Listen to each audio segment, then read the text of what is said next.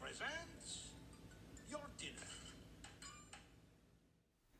Hello everybody and welcome back to another episode of The Round Table, your Disney dining show featuring all sorts of restaurants around Walt Disney World property in Disney Springs. So this episode we're going to be covering Paddlefish. So all of that and more coming up next.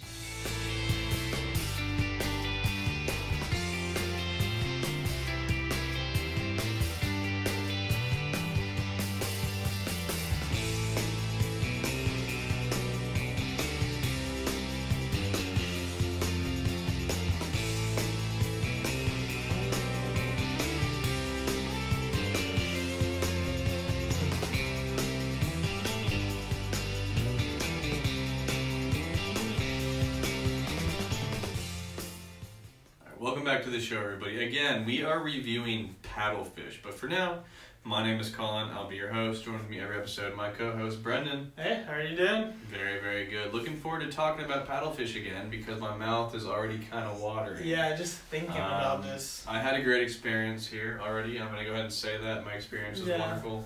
But to start it off, what was your first experience when you arrived at Paddlefish? It's an epic building. Yeah, so it's pretty much a big boat, and then it has, the wheel paddle in the back. It is really cool to look at and see, especially at night when we showed up. It was dinner time. The lights, they have kind of like string lights, around the top, and you kind of walk across like a little plank, I guess you could say, and then you walk into the restaurant, and they have the hostess right there, and there's a nice little waiting area. It's a very elegant, luxurious feel. Yeah, and it was very nice. We didn't wait too long. I think we waited a total about 15 minutes. I think we probably were early because me and you are always early, and we're always very hungry, so we're trying to eat. Yeah, I think we were already in Disney Springs, so we headed there quite early. So I think we waited around that 10 to 15 minute mark. Yeah. But they were pumping guests in and out, yet not rushing people. Yeah, so it definitely had a good atmosphere. I like the bar. We walked just into the bar area just to see how it was. Very elegant, a nice long bar, probably seated 25 people. Absolutely. Just in that bottom part, and I just really like the whole atmosphere inside of it. Made me feel like, I was on a boat. The feel was incredible, but nonetheless, moving forward, walking in, it felt great. Once we got to our seat, how did you feel? We were in a good spot, I'd say, kind of a corner, but we did have to, I think we walked up just one flight of stairs, so we were on the second deck, and then we were on, if you walk up the stairs, just kind of to the left, and the windows were all to our left, and it was pretty much a panoramic view of the it was all panoramic, the lake, and we were in a booth, so we were probably 20-30 feet away from the, I don't know. Yeah, we weren't close to the just wall, a little ways, feet, a little ways from the windows, but you could still get a very nice view.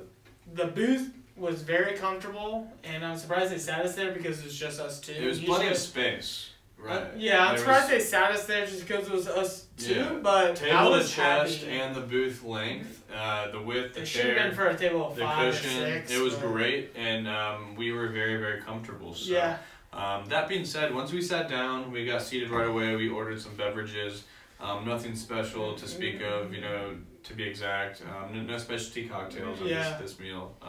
But we did order some starters, quite a couple. So to start that off, what did you order as a starter? So I ordered the lobster corn dog, and this is pretty much a big piece of lobster on the a wooden skewer, and it's 6 to 6 inches long about, and it's breaded lobster.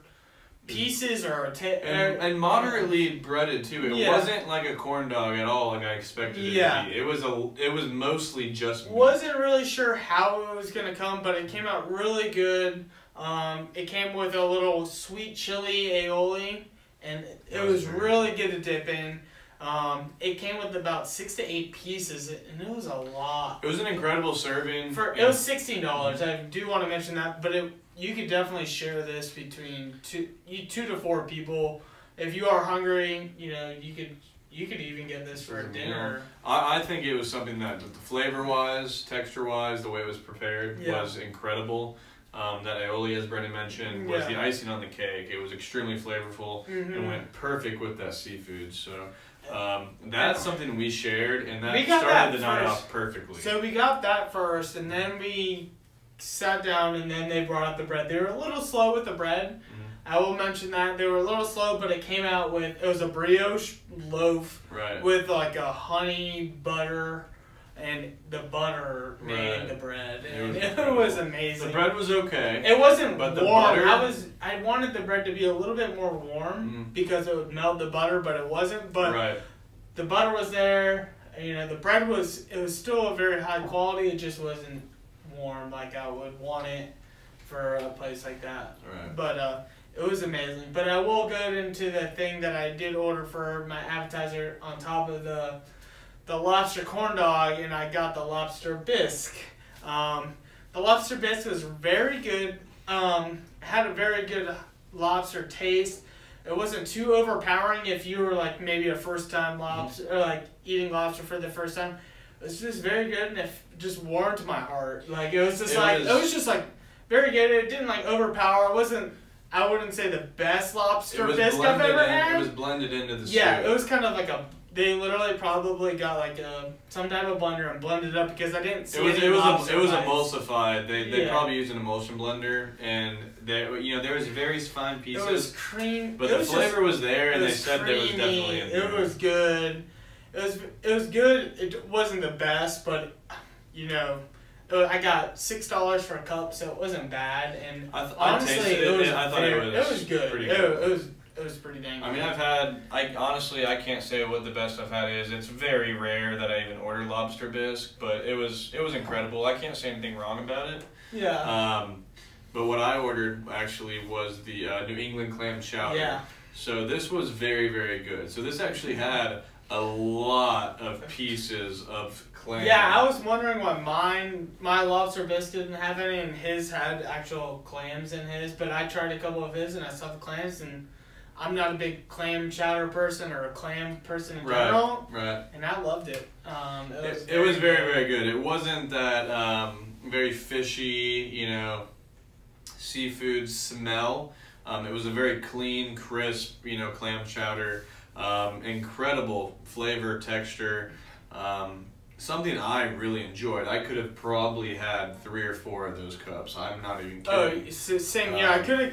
So they have a cup size and a bowl size. The cup is $6 for these two, and then you can get a bowl for $9. I don't know how much bigger the bowl is, but the cup was, just.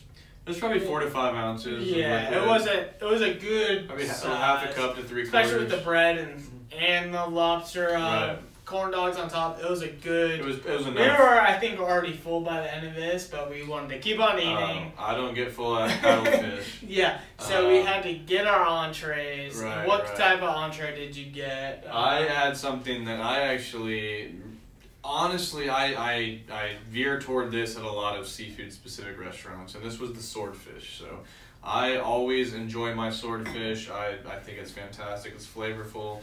It's flaky. I'm a big fan. So specifically, this one came with wasabi whipped potatoes, which again, not everybody likes wasabi. That's a flavor that's near and dear to my heart. Yeah. And then it was loaded with shiitakes and snow pea stir fry. Yeah. So this was an incredible meal. One of my favorite seafood dishes I've had in a long time. I compare it to a restaurant I've had here in Atlanta a few times, but it ranks very high on my list. And they give you a big I would say 6 to 8 ounces of swordfish. Probably 6 ounces. It was definitely a big portion, and I was glad to see that you're getting charged the amount you were, but they were giving you a nice sized portion behind that. Right, and it was $30 for this meal, and for probably about a 6 ounce, cooked weight, which would probably be about 8 ounces raw. With this potato and the actual presence of the meal. Cosmetically, it was a beautiful dish. They put it together perfect. Yeah. The display of this dish was amazing. Structurally, it was fantastic. So all in all, I had a fantastic entree. So what about you, Brendan? Yeah, so I got the crab cake BLT, which for some reason I get crab cakes when I go to fish places. Sometimes I'll get a swordfish like Colin does. He was getting that, and I don't like getting I will say this caught your eye right away. This caught my eye. Maybe I was in the mood for a sandwich that night, but I was like, I was eyeing it. Brendan, we sat down. I'm gonna have to tell you. I think we sat down like a couple weeks before. No, we sat down like that night, and you picked it up, and you were like, "Man, there's a crab cake BLT," and I was like, "Holy cow, how'd you already read that?" And you were like, "That sounds good." And I think you're right though. I think 3 weeks before, we looked at the stationary menu outside the plaque, and you pointed it out to yourself. But when you saw that menu, it was in my mind. I was like, I'm getting this. I was looking at other things. There's a couple other things that caught my eye, but I was like, crab cake, because you can tell the quality of a restaurant with a crab cake because the amount of crab they put in it and the breading. If there's a good ratio, then it's a good quality, or they're ripping you off. Yeah. And I will say the quality of this crab cake was excellent. And the quality of the crab. Everything at Paddlefish seafood-wise was very high-end seafood, freshly caught, very... you're in Florida, first of all, so there you have quick access. They better have... all fresh daily. Yeah. So it was amazing. The crab cake was, the size of a hockey puck, maybe a little bit bigger, and there wasn't too much breading. They had a good mixture of green onion, they had crab, they had some type of panko type thing to it, and it was really good. They had enough crab where I actually tasted it, and bacon, I was like, avocado. Yeah, I tasted that, and then you get a little bit of the crispy bacon on top of that, and then you get avocado, the creaminess of the avocado just to top it off, and then you get the creaminess of the remoulade too. And I'm not a big fan. They actually put a tomato on here too. I took it off. It just makes a sandwich too messy for me. It's a BLT, bro. Yeah, it is a BLT, but tomatoes is like, it just makes and you're Italian. Turn away a tomato. Yeah, well, I just don't like it's a steak tomato. Yeah, it was. So it's a thick tomato. Yeah. When I have a tomato on a sandwich, I like it very thin because I don't love. I like the taste, but I don't love a taste of tomato. So that's why I took it off, and I didn't want it to ruin my whole meal. Yeah. But everything, the cheddar, the avocado was so creamy. It was fresh, you could tell, Absolutely. And I liked how the bacon was super crispy. They gave 2 big pieces of bacon. I broke them and actually stacked them forward. They were nice and thick. And then, the ciabatta was soft, warm, and crispy. It was just like you bite in it crispy, and then you get I love a ciabatta roll. And that's why I think everything just was mixing that night, and I was just like, all right, I'm getting that crab cake. It's hard to beat a ciabatta and everything else you said. Yeah, ciabatta is honestly my favorite type of bread for a sandwich, and I had to do it. And it was amazing on top of that. Everything just came together. It just came together, and the crab cake didn't fall apart too much. I know some people do have that problem where, there's not enough binding in that crab cake, but they breaded it perfect. It didn't fall out and squeeze out the size, so it was just perfect. Good. Yeah. Well, I know I had a fantastic experience. I know you guys have now heard Brendan has had a pretty good experience. Yeah. So I'm going to go ahead and ask, I know I'm head over heels for this place. I've heard mixed reviews. I've heard great reviews. What would you rank this this restaurant out of 10? So I did get a crab cake. Probably not the most type thing that you would get. Those luxurious. The luxurious. But it was out of the box and it was good. It was out of the box. They did a good job. They created it well. They had a good design. I'll give it a 9 overall. The one thing that I know we did wait just a little bit long just to get our bread and just our drinks in the beginning. So that's why I kind of moved down just a half point. The service was great, but it was just 1 or 2 things were just they were really busy though. But yeah, they were very busy. But the food was great. The experience was great. I couldn't really have a complaint. I'll give it a 9 overall for what I was expecting going into a seafood restaurant. 9 out of 10. It's funny that you said that because I'm gonna give it a 9 myself as well. And going into it, I thought I was gonna give it between a 7 and 8. And to me, that's still a solid rating. You look on Yelp and it's out of 5 stars. A 9, that's a 4.5. An 8, that's what I would give it. A 4.5. A 7, that's a 3.5. It's really not that bad. A 7. But I thoroughly enjoyed my meal, start to finish. Like Brendan said, there was some delay from the get-go, but once we got our bread, we got our soups, we got our lobster appetizer.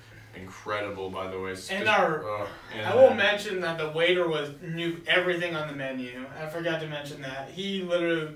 He was very well versed. For you, yeah. I kind of already had my eye on things, but you were, I think, between the cioppino and a couple different things, and you ended up with the swordfish. I'm always between the cioppino. And he guided you towards this and said this was great. Right. And I love a cioppino. We've done it on past reviews. At Melrose's, I had the cioppino, and it was okay there, but I enjoyed it. But I'm really happy with what I had at this restaurant. The swordfish was incredible. The atmosphere, bar none, incredible on this literal boat kind of thing sitting there in Disney Springs. The view, the ambiance, the service, the food, we give it a 9, so 4 and 5 out of 5. However you want to look at it, A+.